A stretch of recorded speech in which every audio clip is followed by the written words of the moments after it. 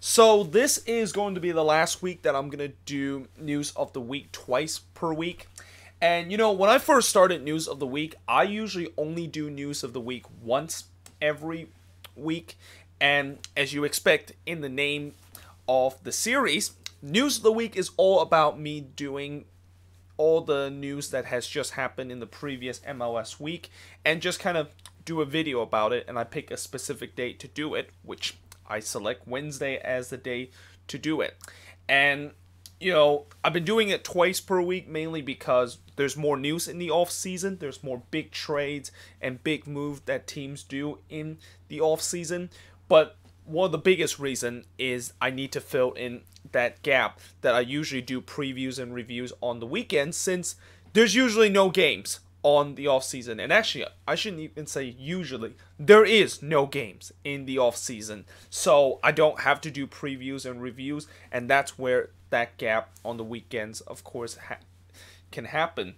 But I, of course, fill in that gaps with news of the week. And now, since the season is about to start, which it will start in 2 weeks, I no longer have to fill in that gap with an extra news of the week episode. Now, heading into this Wednesday, I will not do news of the week because there is a CCL action on the midweek, and CCL, of course, is going to be starting this midweek, and I'm going to push that to a Sunday because next Sunday is still not the first day of the opening season in MLS. It's going to be 2 weeks from now. So yeah, but just to let you guys know, from now on, only one news of the week that I will do on my channel, as I originally was planning to do with this series, until probably the off season when the new season is going to be finished. But without further ado, let's actually get into some of the news that happened these last couple of days. And there wasn't really a whole lot that happened in these last couple of days or any big news, so probably it's going to be a short video. Although the last time I said it was going to be a short video, it wasn't. It was 20 plus minutes long. But first of all, we got Vancouver once again spending that Alphonso Davies cash, and this time they have spent it on Fredy Montero, who, if you guys don't know, he used to play for the Whitecaps. He played for the Whitecaps back in 2017, and this is where some people got a little bit confused in terms of his deal in 2017. So apparently in his second stint, he's going to get a permanent deal. But in his first stint with the Whitecaps, he was actually on loan with a Chinese club. And that it looked like that Chinese club basically loaned him to Vancouver. And a lot of people thought originally Fredy Montero joined Vancouver on a permanent deal. But that, of course, is not the case. And hence that is probably why they let him go at the end of the year. Now, unless if there was a option to buy it at the end of the season, and if you're a Whitecaps fan, you can probably tell me this because I don't remember that loan deal back in 2017. Did he actually had a option to buy that the Whitecaps could basically exercise?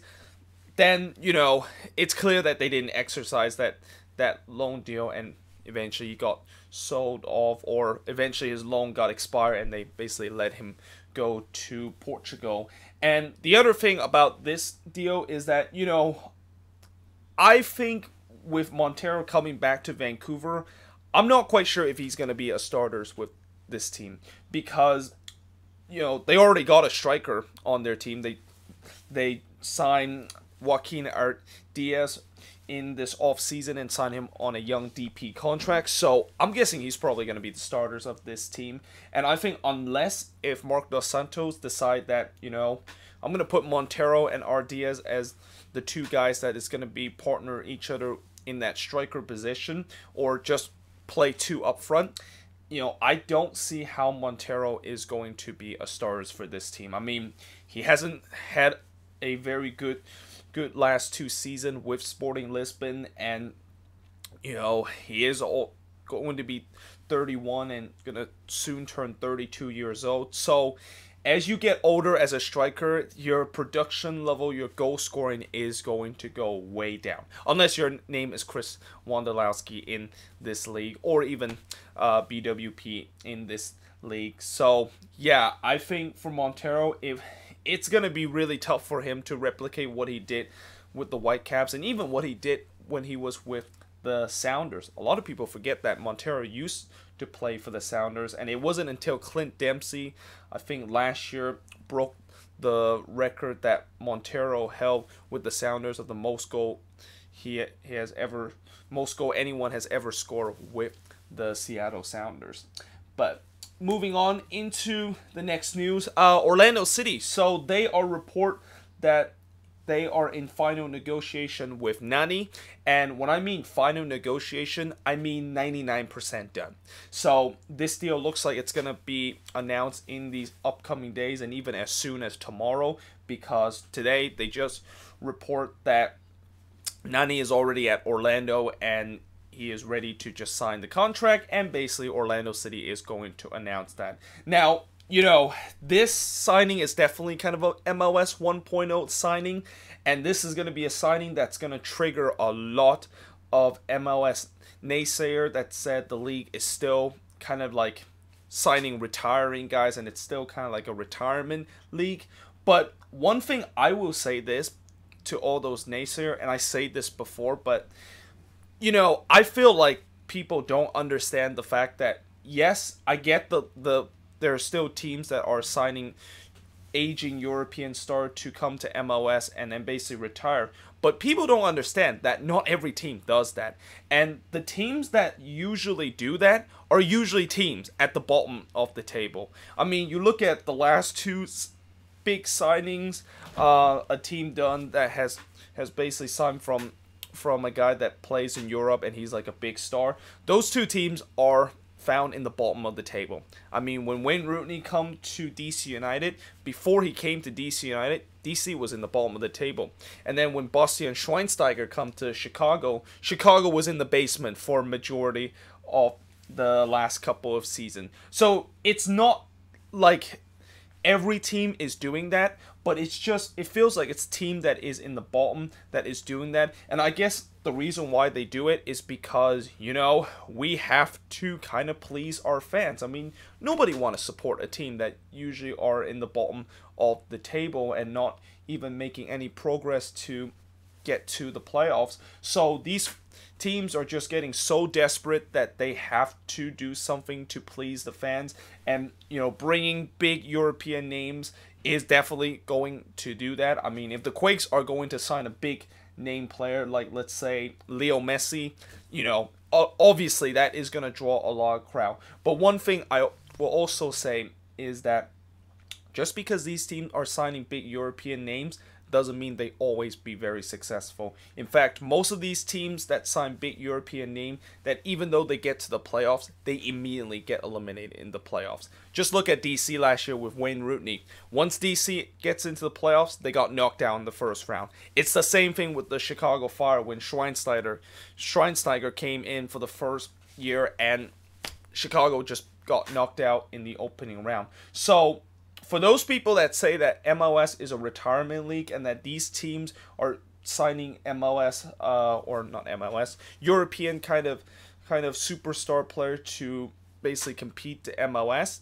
yeah, that's not correct. Okay, you know, you can even look at the last four champion in MLS and how none of the last four champion in MLS have a guy that is like a European superstar that just pretty much carries the team. That's not what this league is all about. Now, this league has moved on from that mentality and is moving toward a mentality of a selling league and developing young South American talent.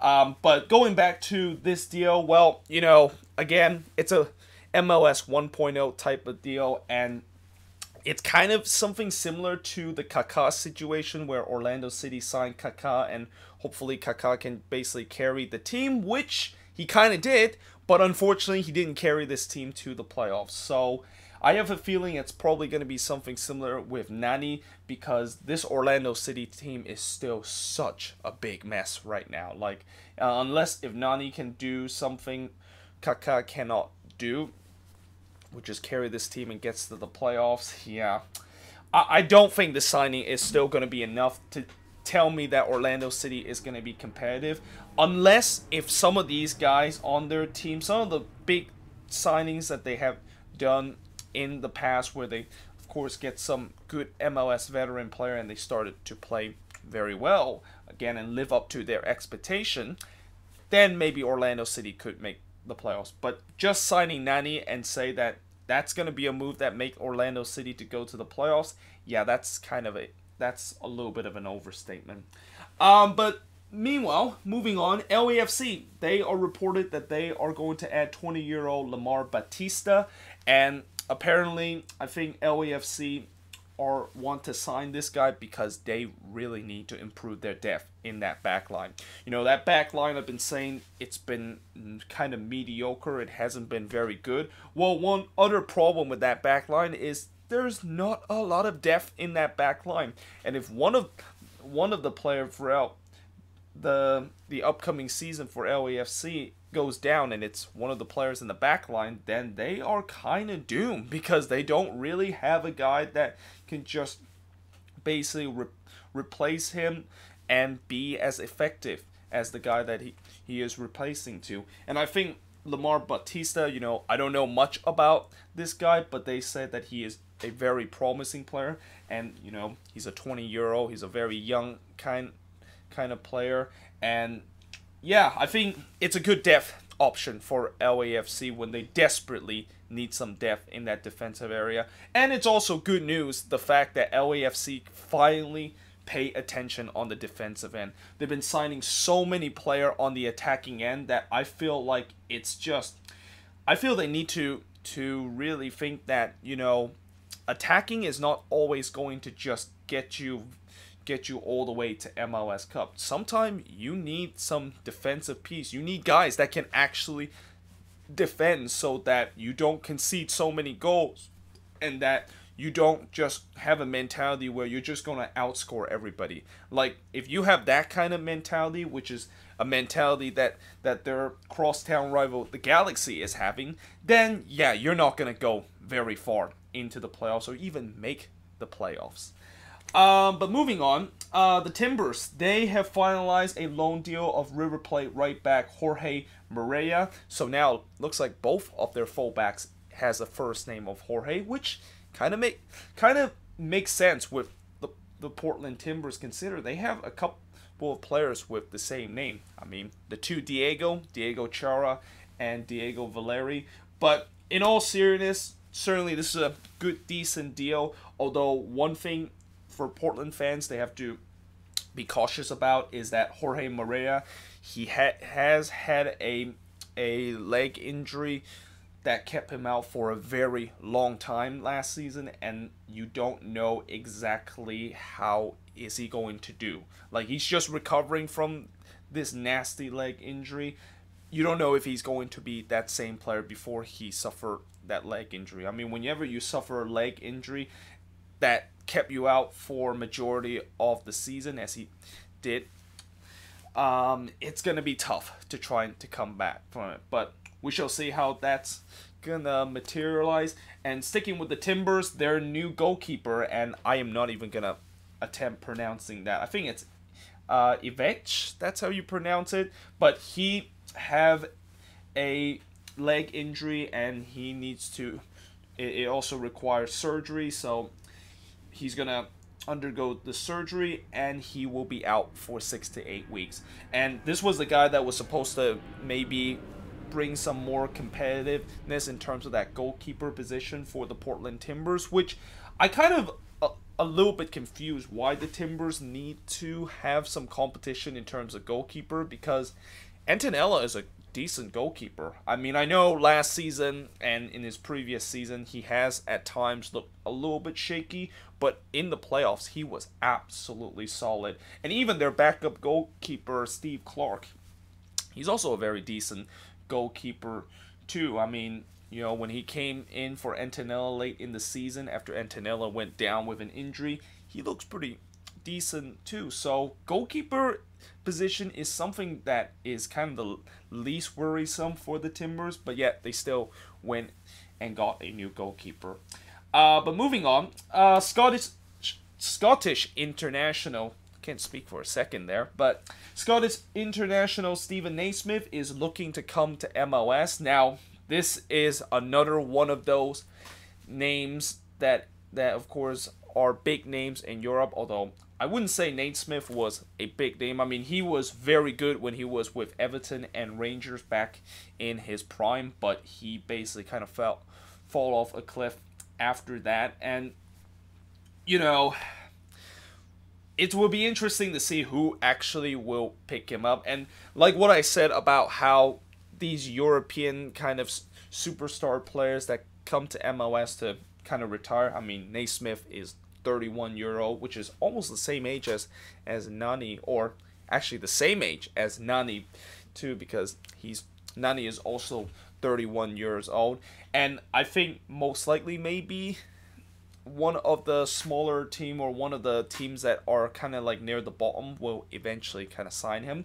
I mean, maybe Orlando City might sign Steven Naismith. Maybe even the San Jose Earthquakes might sign Steven Naismith. Although, you know, as much as Steven Naismith to the Quakes would be not a bad idea, I don't really think we really need another aging player. I mean, we already have an aging player in Wando. We don't need another aging kind of player that is just fall off the cliff. But the other thing that other MLS club might get him is that maybe they need a striker. And I think teams like RSL and Sporting KC might be in for him, because they are two of those teams are desperately looking for a striker that is a proven goal scorer and can really kind of light it up, which, you know, Naismith, as I said, in his prime, he really did that, but ever since he passed 30 years old, he kind of fell off a cliff. So we'll see how that's gonna do, and we'll see which team will actually decide to pick him up. And then finally, Matias Almeyda, and this is one of the rare times I actually include something about the Quakes in the news of the week, but Almeyda apparently said that he wants MLS team to go to Copa Libertadores. Now, I remember Liga MX's team a couple of years ago decided to bring some of their team to Copa Libertadores, and I know a couple of years ago, Tigres actually went all the way to the final of Copa Libertadores. They were playing against River Plate, which unfortunately they lost. But the reason why there's been a lot of talk of how MLS and Liga MX's team going to Copa Libertadores is that they want to show the world that MLS and Liga MX is really kind of want to be a very competitive league and a well-known league in the world. And the other reason is CCL, you know, the CONCACAF Champions League, hasn't really been it's not a competition that is very well recognizable in terms of Continental Champions League. I mean, if you have to do the rankings of the Continental Champions League around the world, obviously the UEFA Champions League is going to be ranked number 1, but Copa Libertadores is going to be a very close second. Now, the other thing that is good about this is that, you know, if MLS team go into the Copa Libertadores and they actually do very well, then yeah, that will give MLS some recognition. But here's the problem of why some fans do not want to see their MLS team, and even probably Don Garber will not agree on this idea, is mainly because, one, the geography problem is just like each team has to travel, like many teams throughout the season, if they want to go into Copa Libertadores, each team will have to travel all the way down to South America, and sometimes they might have to travel as far as Argentina, and they have to do that in a midweek. And then they have to travel all the way back from Argentina to go back to the US to play an MLS League game, and you can see how problematic that could be, because from the US to Argentina, and let's say Atlanta to Buenos Aires, is like a 10-hour flight. That's like equivalent to a European team decide to play a Champions League game, but that Champions League opponent is in LA. So yeah, you can see there's definitely that kind of problem. The distance is just way too far. And the other problem is that the Copa Libertadores is taking place throughout the season. And it's definitely longer than the CONCACAF Champions League. So there's going to be a lot of times where MLS team will have to go down to South America and come back in a midweek game. And with the schedule already being that congested, I don't think teams will even have like enough time to like. Teams will have to play almost every single go midweek and have to play every 3 days, like most of the team in Europe or most of the team in England, and they already are kind of having some problematic with that situation where they have to play every 3 days, and they only have to like travel short distance to play those midweek games. I mean, you know, Europe is kind of the same size as the United States, so that wouldn't be a big of a problem that they have to play a midweek game in European competition. But if you have to travel all the way down to South America and it's a long journey and you have to do that at least 5 or 6 times, that is the big problem with this. So I don't think MLS team will ever go into Copa Libertadores, mainly because of the geography, the timing, and it's just, is it really worth it? Like, if MLS team go into the Copa Libertadores and they do not do well, yeah, that doesn't seem that will kind of maybe not really give a good reputation in terms of the league current status right now. So yeah, well, you know, I understand Almeyda wants to create this idea because he's seen Liga MX's team done this before, but I just don't think it's a great idea, especially with what's going on with the season getting shorter, and also the travel time is just ridiculous. But either way, that is pretty much it for the news of the week. Let me know in the comments below, what do you think of these news? And again, like I said, this is going to be the last time where I'm going to be doing 2 news of the week per week until the off season begins again in November. But yeah, hope you guys enjoyed this video. If you do, make sure you guys leave a like, smash that subscribe button, and yeah, I will see you guys next time.